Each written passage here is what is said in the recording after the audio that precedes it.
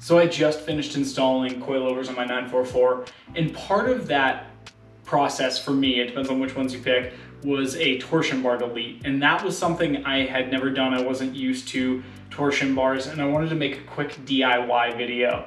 I have a longer video on my channel, but just a quick DIY. If you're thinking about doing this, what you're gonna have to do. A torsion bar, the way it works is it's basically a bar that has splines on each end, and it has a twisting force applied to it that the rest of the suspension is going to try to comply to. So it has a strut like a normal car would, but it doesn't have a spring. Instead of a spring, it has that force that's applied through basically like trailing arms and spring arms that are trying to push back up against the chassis due to that twisting force.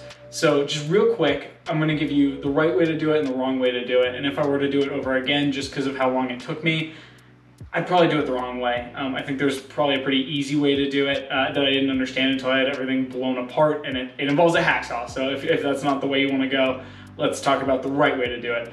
So let's start with the right way. I'm gonna bring you to the back of the car and we'll talk about what tools you're gonna need and what you're gonna need to do.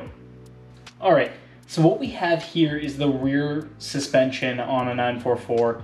You can see my coilovers are already in. I just wanna go over what you'll need to do if you want to basically delete your torsion bar. So let's start with the right way.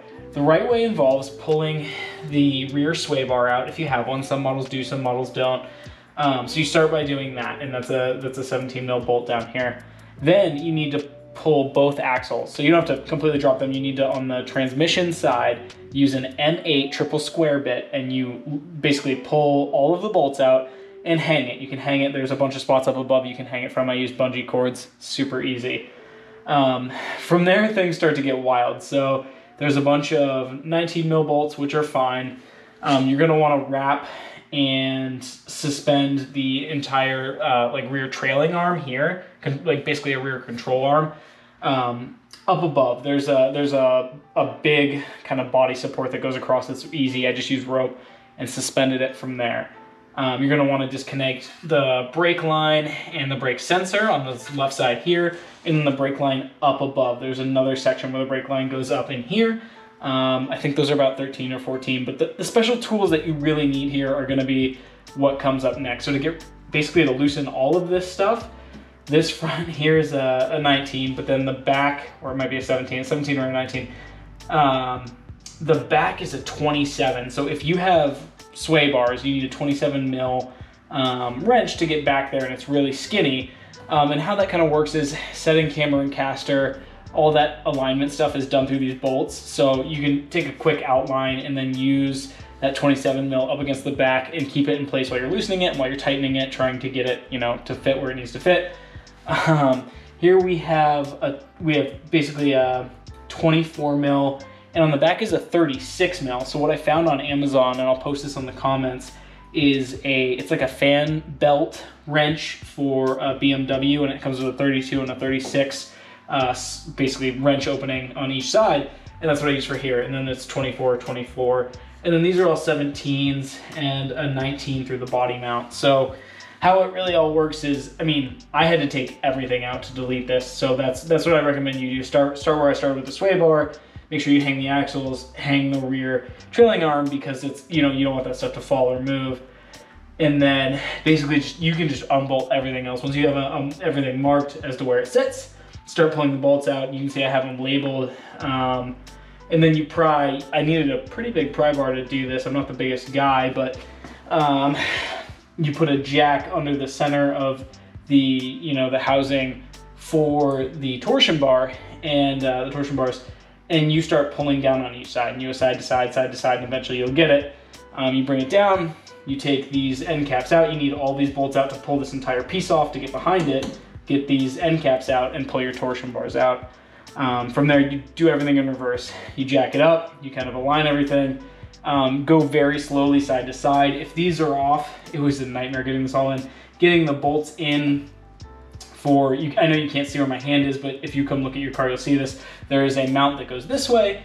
It's one of those 19 mils, and if you can get that in, you really have to work. I had to work with a pry bar a little bit, and you really need to angle this up as you go. So I used one jack under here.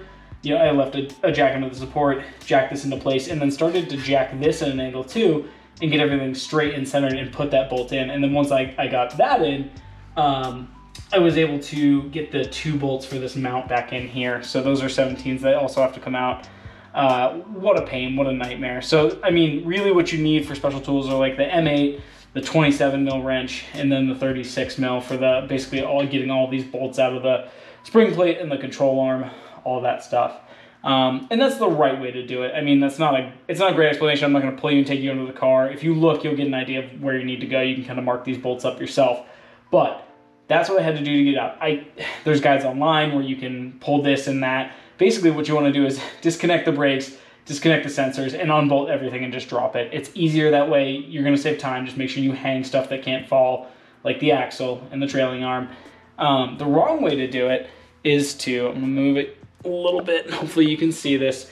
Where the torsion bar sits in this end, you could actually use a Sawzall, like a hacksaw blade basically, and cut this straight down and cut the end of it off and pull it out a little bit at a time, cut it off, pull it out, and then build an end cap for this. And if I were going to do this all over again, that's exactly what I would do.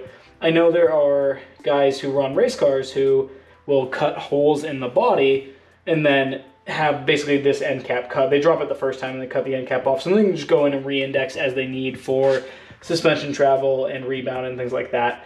If I were going to do it, that's how I would do it. But that's basically what you need to know. That's what it was a struggle to do. But if you're looking to do a torsion bar delete, that's really what you're going to need. Yeah, so leave any comments or questions down below. I can definitely go into different parts of it if people are interested.